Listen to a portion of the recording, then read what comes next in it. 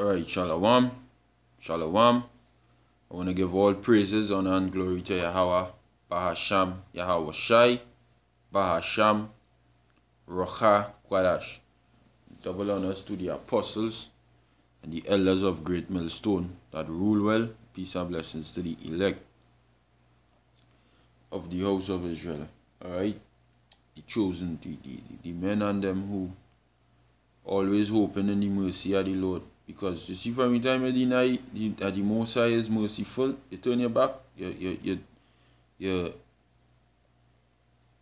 let me say, let sins weigh you down, or you let this world consume you. You're not believing that the Most High truly is merciful. And the Most High is merciful. And you're disrespecting the Lord. Alright? So the elect wouldn't do that. So now, peace and blessings to them and the men and them who hope in the mercy and righteousness of Yahweh Hashem Yahweh Shai. Alright? Now, this year is Armor 1 from the Great Millstone Camp in Trinidad, and I come to do another lesson. Alright? Now we are at the end time. And we keep saying this, and it's not a joke thing. I mean, some might feel it's a joke, but you see the end. You see, if you understand prophecy, you will know we are in the end. It's not no joke. We are in the end. This is the end of Esau world. And if you understand what the prophecy is stating, you will understand that. But see, now you don't understand the prophecies. And I'm not talking about any one particular person, I'm talking about in general the people in the world. And they don't want to listen to the men of the Lord. They keep moving on and thinking this world have a very long time to continue, which it don't. We draw nearer to the end every day and every single day. Alright? The Most High getting ready to come back on the earth and destroy it. Now, the topic I really want to talk on is the hardship we will catch, which we will catch hard times in this truth, you know. And sometimes it will be hard on your mind, but you had to make up your mind, you had to strengthen your mind, and yeah, you had our brothers on your side to strengthen you, because the brotherhood is important. I know no joke, it's a serious thing. If you have brothers on your side who will strengthen you, you will fall, bro. You will fall hard. You know? You had to have brothers there to pull you up. You need somebody there to pull you up. Sometimes you might be able to get up on your own, and then sometimes it might be a little too hard. You need brothers there to pull you up. That is the importance of the brotherhood. Alright? But hey, the thing is that we will be catching hell in this flesh. It recorded, it written. And these Second Corinthians, not first.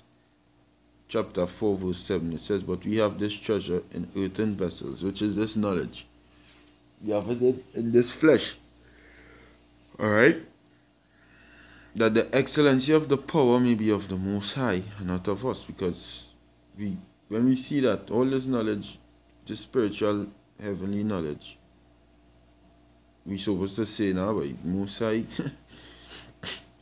this is of God. This is not we.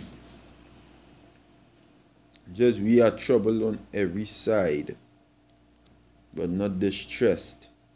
We catching hell all over the place, but the thing going distress you. It's not supposed to distress you to the point where Yahweh Shai is forsaken. But Yahweh Shai is not forsaken. You might tell yourself you're forsaken the Lord, but you can't forsake the King. The King. Alright? The King. You can't forsake the King. The King is forever. Alright? The King reigneth forever and supreme. You forsake yourself. He's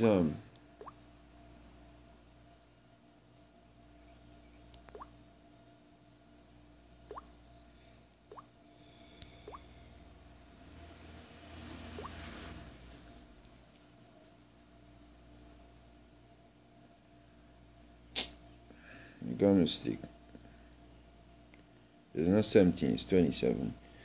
Second is just 1:27. It says, ye have not, as it were, forsaken me, but your own selves, saith the Lord. So you didn't forsake the Lord. The Lord can be forsaken. You forsake yourself, but you might tell yourself you forsake the Lord. But fuck this just by out back out there. No, it's you forsake, not the Lord. It says we are troubled on every side, but yet not distressed. We in distress. We in to the point where turn me back. Oh. But whoever come down your pipe, boy, you have to take, boy. You can never listen to the apostles. When they say all them men and them wicked men and them in the past in one west used to come around them continue, boy. It will, hey, if you feel like it's a wicked men around you just have to keep pushing on, boy. I telling you have to keep pushing on, boy. It's have a God. Let me just simply say now, boy. If you feeling like it's a this one somebody rub you the wrong way, what that give you the fucking right to just turn your back on the Lord? You have to keep going. Now, if somebody did you wrong, the Most High, the judge, the true judge, will deal with it. Alright? A man of the Lord will do what the Lord saying. Come from the Greek, despite what? This word distress. Strong's G 4729 stenachoreo. Stenachoreo. And it means to be in a narrow place, to be straightened, compress, cramp, to reduce the straits, to be sorely straightened in the spirit. We rejoicing in the Lord. That's why Paul always talk about rejoicing evermore. Despite whatever hell he go through, he still, Lord, Tawaraya Waba Hashem Yahushai. Thank you very much. I appreciate it. Praying, rejoicing, hoping. You know, whatever wickedness when we do in this life or in your past life, the Most High touching you for. You're not supposed to give up hope. Hope supposed to be perpetual. And that is a serious thing.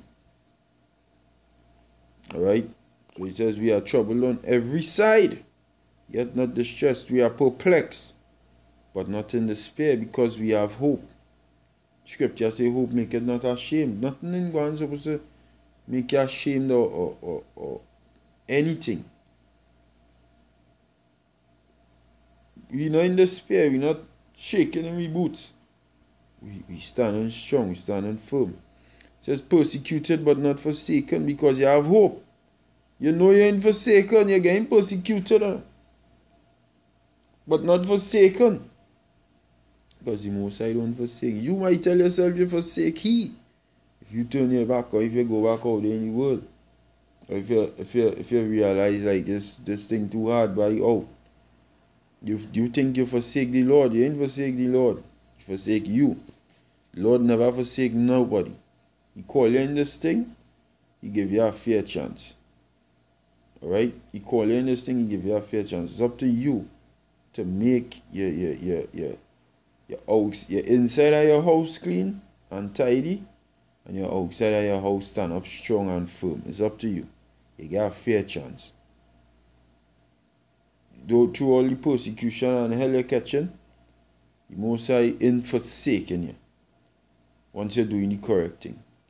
He said, cast down but not destroyed. So you will catch hell, boy. You will catch it. You will catch it. Destruction. If you feel you're destroyed in your mind, if you say, nah, but I've been this, nah. You have to check yourself, because if your faith running low, your hope in the Lord is out. You have to pray for hope. You understand? Hope is what you have to pray for. Hope. Mercy.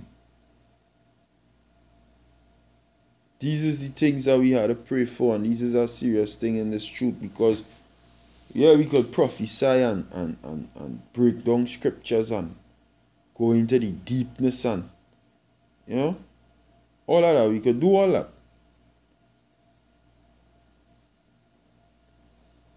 But we had to be, you know, Paul talking about putting on the Lord by putting, we had to put He on. You know? Always bearing about in the body the dying of the Lord Yahushua, because we catch in hell. When they see us, it's brother catching fucking hell. But that the life of also of Yahushua might be made manifest in our body. That is why we catching all that hell. That the life, how righteously He walked the earth. People go see her and say, yeah, boy, where's the man, boy? Because you ain't turning your back. Yahushua didn't turn your back on the Most High and bow to Satan. Yahushua keep marching on to the Most High word. For we which live are already delivered unto death for Yahushua's sake. That is the part you chose. You didn't choose the part of this world. The part of this world, if you are of the world would love His own. But because you are not of the world, and I have taken you out of the world, therefore the world hated you. This is the part we take. We take the part we deliver unto death for the Lord's sake daily. Daily. Whether it's slandering, whether it's mockings, whether they're fucking physically doing me something which going and come back. We will be delivered unto death by your own household in the days to come. Alright? Scripture says that a man's foe shall be there of his own house. We in this truth. We always don't know that. And with the knowledge of that, you glorify the Father, because why? You say, boy, I rather this than the world. Don't want to turn back to. Always look forward. Alright? You're always looking forward. It says,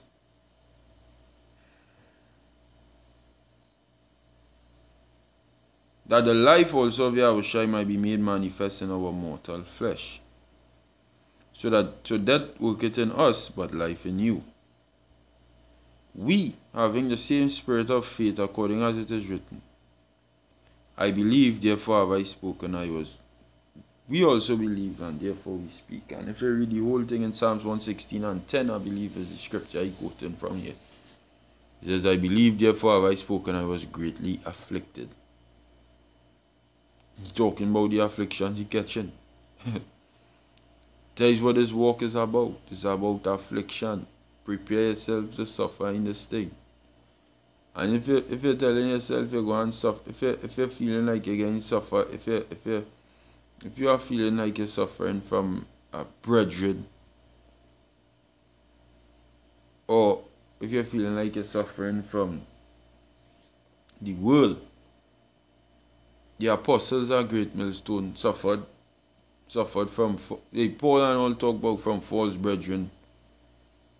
I just saying, if you feeling like that now, right, all you just have to do, if the man wrong or he right, leave it to the Most High who judgeth righteously. The Most High don't miss. Ever. If the Most High come to you, He don't miss. He don't miss. You had to take it. I talking about myself too. I talking about myself first, matter of fact. He come to me and say, hey, you, think, blah, blah, blah, blah, blah, blah. Yo, get this, get that. He tell me, he say, yo, boy. Most I don't miss. He know why he say that. But what I will do is continue to do what I had to do. And hope in the mercy I have about Hashem Yahushua. And that is a necessity. I'm going to turn my back, bro. Mad. I will try my best once. Hey, mercy, boy. Hey, I begging, I going back begging, Lord, Lord, mercy, Lord, please. Please. Please, Lord. Please, I begging you. I had to beg the Most High, boy. Although he don't mess you, say, God, you know you mommy do shit and you really think, but hey, Lord, look how King David was, boy. The sure mercies of David, the scripture talk about that, boy, and you had to believe in that, boy. Not saying that you will fuck up, man. You will fuck up right through, but hey, if you do it, if you feel like you think, but hey, Lord mercy, hey. Lord mercy, Lord, hey. You had to look for mercy, boy. If you're not looking for mercy from the Most High, well then you're calling, you don't really believe in the Most High, boy.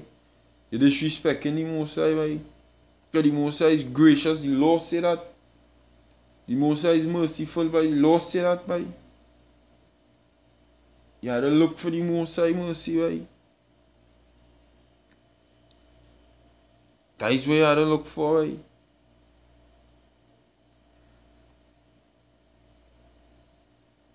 In this truth, you will have afflictions, boy.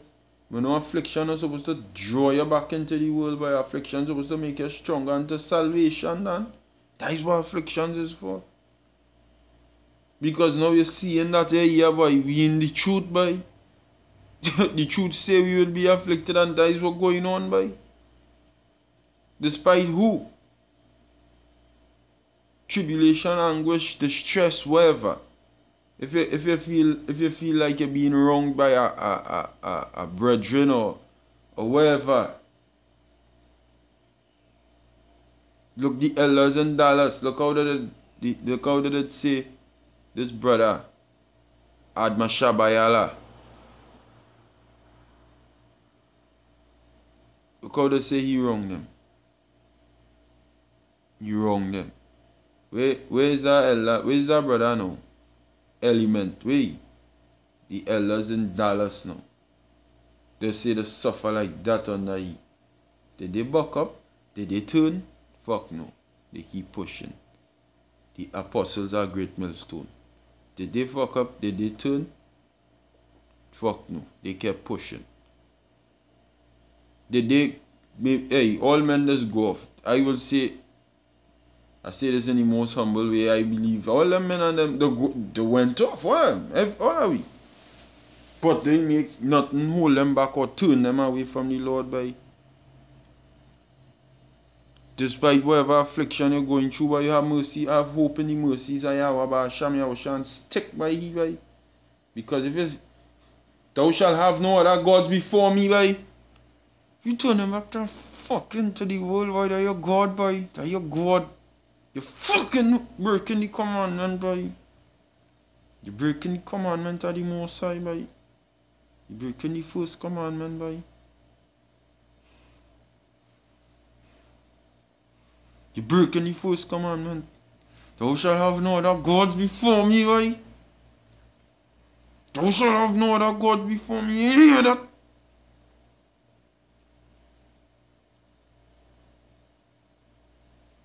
That is how David was holding on to by he God, by despite whatever transgression he make, by he say, by use my God, Lord. I sticking with you, I don't meddle. Whatever going on with me right now, use my God. You turn your back on the Lord, you believe the world is your God, bro.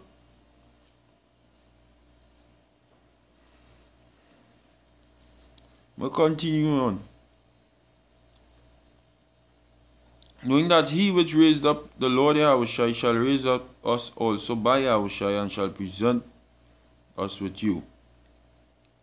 Verse 15. For all things are for your sakes, that the abundant grace might through, matter of fact, let me read over 14. Knowing that he which raised up the Lord Yahushua, which is the Father, Yahweh, shall raise up us also by Yahushua. So through Yahushua is how we going to be made perfect. And shall present us with you. For all things are for your sakes, that the abundant grace might through the thanksgiving of many redound unto the glory of the Most High. For which cause we faint not. For which cause we don't faint. We not fainting. We not stopping this work. Alright? Thou shalt have no other gods before me. Thou shalt have no other gods. You turn your back on the Lord, you have another God before the Most High, and that will fucking get you killed. Let me tell you something.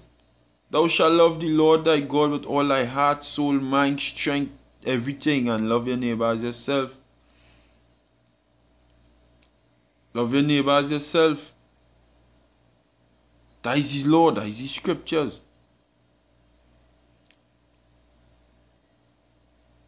You not supposed to make your sins weigh you down, or make somebody weigh you down. By the scriptures does say offenses must come. And if what should I talk about? If you offend one of these little ones, it's greater than that a millstone be hanged about your neck and be cast into the sea. And if I roughly paraphrase, you know what? If I misquote it, it's like. Is Lord talk about that, you know? So you have to check yourself that you ain't offended. But if the elect been offended, I will say this. The scripture say the Lord lost none. So if the elect been offended, they will find a way, like the apostles, a great millstone. I would believe them and as men are the elect. I just me. Alright? The Lord know who is the elect and who is not. I believe them as men are the elect to me. They've been offended by Lahab, Yeshaya, all them wicked leaders of the past. With them men and them know who offend them. You had to leave the judgment to the one who judgeth righteously, as the scripture says in 1 Peter 2 going down. Alright? So you ain't supposed to make it a feint, whether an offense in what way. The elect won't faint. The elect won't faint. The elect will remain strong. But though our outward man perish, yet the inward man is renewed day by day. For our light affliction, which is but for a moment, worketh for us a far more exceeding and eternal weight of glory. And that is the point. We going through small thing to receive a far more exceeding and eternal weight of glory. Small thing. Small thing. Hey, if somebody know me, I like to say, boy, small thing, man. Somebody, thing, man. Small thing. You put that behind your back by your wink at ignorance, boy, and you move on, boy. You move on, boy. You don't hold nothing inside for 18 fucking years and then say, boy, fuck, boy, we moving on to something else, boy. Strength to strength, boy, glory to glory, boy. Living in your feelings. You see that thing that Jake like to live in the feelings. You see feelings will get fucking niggas killed, you know. Feelings will get niggas killed by telling you, boy. You can't live in your feelings in this thing, you know. So still live in your house, shy, bro. Feelings will get your black ass killed, bro. Alright? We coming to the end, and strength in the Lord had to increase. You're calling the Most High unmerciful if you turn your back. You call him King of Mercy unmerciful. Hey, with that, hopefully, you've been edified. I ain't bring out plenty precepts, but there's some thoughts on my mind now, man. So hopefully you've been edified. Shalom to the elect. Yahweh Ba'asham Yahushai Bahasham Rakakodash. Shalom Akyam.